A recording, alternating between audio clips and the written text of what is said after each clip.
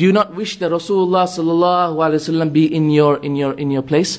Do you not wish that you be back at home with your family and Rasulullah sallallahu alaihi wasallam be in your place? And he said, Wallahi, I would not wish that Rasulullah sallallahu alaihi wasallam be even pricked by a thorn. I would not wish that Rasulullah sallallahu alaihi wasallam be even pricked by a thorn.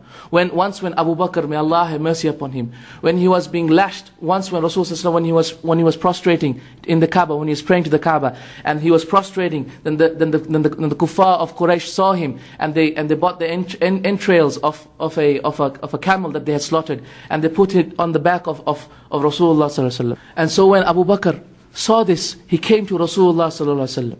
He came to Rasulullah sallallahu alaihi wasallam and took this off, and took the entrails of this camel off the back of Rasulullah sallallahu alaihi wasallam. And he went to these mushrikeen, to these Quraysh, and he started telling them off for what they did. So the mushrikeen, they started to beat Abu Bakr, and they beat him and beat him and beat him so much until Abu Bakr fell fainted. And he fell fainted, so the people of Abu Bakr, his tribe, came and took him back.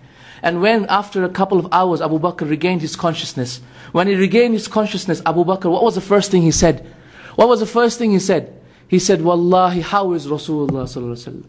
The very first thing that he said was, how is Rasulullah sallallahu alaihi wasallam? This is the true love of a companion for his true beloved, Rasulullah sallallahu alaihi wasallam. Also in the battle of Uhud, there was a woman from Banu Dinar, and we do not know what this woman's name was. This woman from Banu Dinar, she came to the battle of Badr to see what had happened, and 70 of the Muslims had died, and 37 of the non-Muslims had died. So 70 of the Muslims had died in the battle of Badr. So she came and passed by a corpse in front of her and said, what is this corpse?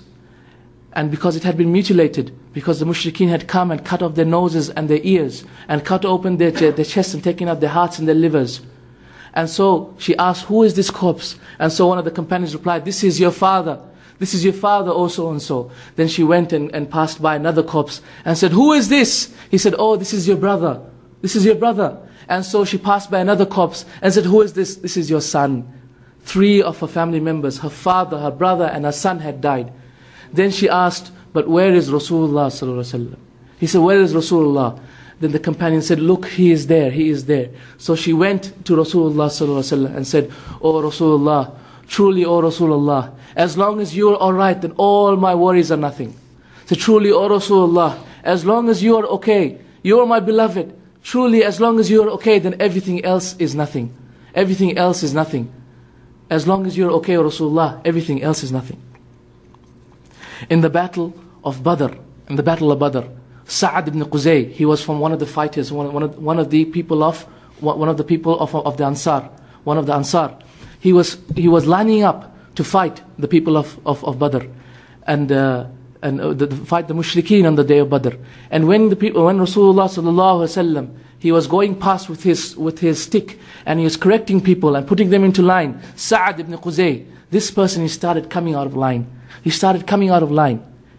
So Rasulullah sallallahu alaihi wasallam saw him, and he went with his stick and hit him on his stomach. He hit him on his stomach and hurt him. So Sa'ad ibn Quzay said, Ya Rasulullah, what is this? What is this, O Rasulullah? You have hurt me, and I want recompense, O Rasulullah. I want recompense. I wish to hit you back, O Rasulullah. You have hurt me, so I wish to hurt you back. So Rasulullah sallallahu alaihi wasallam, he lifted his thobe and said, hit me back. He said, hit me back. And so Sa'ad ibn Quzay, he came to Rasulullah sallallahu alaihi wasallam, and he hugged Rasulullah sallallahu alaihi wasallam, and he kissed him. He kissed him on his stomach. So all the companions saw this and said, what is this, O Sa'ad? Rasulullah sallallahu alaihi wasallam said, oh, Ya Sa'ad, ma hamalaka ala hadha? What has caused you to do this, O Sa'ad? So Sa'ad ibn Quzay said, oh Rasulullah, you see the mushrikeen in front of us, and soon, after a little while, we will be fighting. And I know that I may die in this battle. So Rasulullah, I wish that the last thing that my body touches is your skin, O Rasulullah. Imagine the love for Rasulullah sallallahu alaihi wasallam. Imagine the love for Rasulullah sallallahu alaihi wasallam. Do you not remember how this tree was crying for Rasulullah? When Rasulullah sallallahu alaihi wasallam was giving the khutbah, and thereafter when the number of Muslims became so much, when the number of Muslims became so much that there was felt a need to build a mimbar for Rasulullah. So a mimbar was built, and when Rasulullah sallallahu alaihi wasallam started to give his khutbah from the mimbar, they could hear the haneen al-jazr. They could hear the windings of the tree. They could hear a sound coming from the tree, an authentic hadith in Bukhari. They could hear the sound coming from the tree. So Rasulullah ﷺ turned towards the tree. It was as if the tree was crying. It was as if the tree was crying. So Rasulullah ﷺ went to the tree and put his hands on the tree, and then the tree stopped crying. The tree stopped crying. An authentic hadith in Bukhari.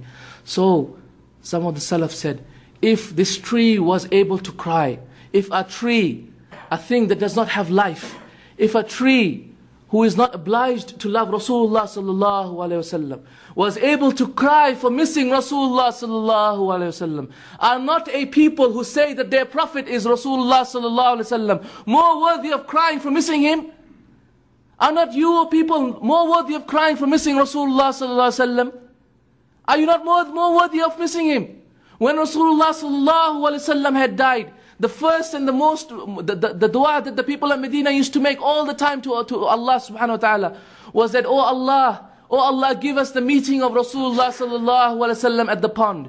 Because the first time that inshallah all of us will meet Rasulullah sallallahu alaihi wasallam, if we die as Muslims, is on the pond of Al-Kawthar. We will inshallah meet him on the pond of Al-Kawthar. This is the first time we will meet him. So the companions, after the Prophet ﷺ had died, used to make dua to Allah. Oh Allah, give us the meeting of our Habib. Oh Allah, give us the meeting of our beloved Rasulullah ﷺ at the pond of Al-Kawthar. Anas, may Allah have mercy upon him, he used to say, I see Rasulullah ﷺ in my dreams every night. He said, I see Rasulullah sallallahu alaihi wasallam in my dreams every night, except in the odd nights in which I do not see him. So he raised his hands up to Allah subhanahu wa ta'ala. He raised his hands up to Allah subhanahu wa ta'ala and said, oh Allah, please let me see my beloved even on the odd nights. He said, oh Allah, let me see my beloved even on the odd nights. How many of us have ever seen Rasulullah sallallahu alaihi wasallam in his dream? Yet Anas used to see Rasulullah sallallahu alaihi wasallam every day, except in the odd days. Every even night he used to see Rasulullah. And so he used to make dua to Allah, oh Allah, I cannot bear this. I cannot bear missing my Prophet even for one day. So let me even see him even on the odd days.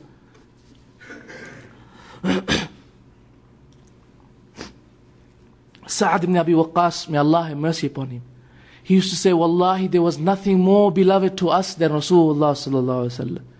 He said, there was nothing more beloved to us than Rasulullah sallallahu alaihi wasallam. And my eyesight had not seen anything more beloved to me than Rasulullah sallallahu alaihi wasallam. It's an authentic hadith in Bukhari, in Muslim. He said, my eyes had seen nothing more beloved than Rasulullah sallallahu alaihi wasallam. And wallahi, we could not make ourselves look at Rasulullah.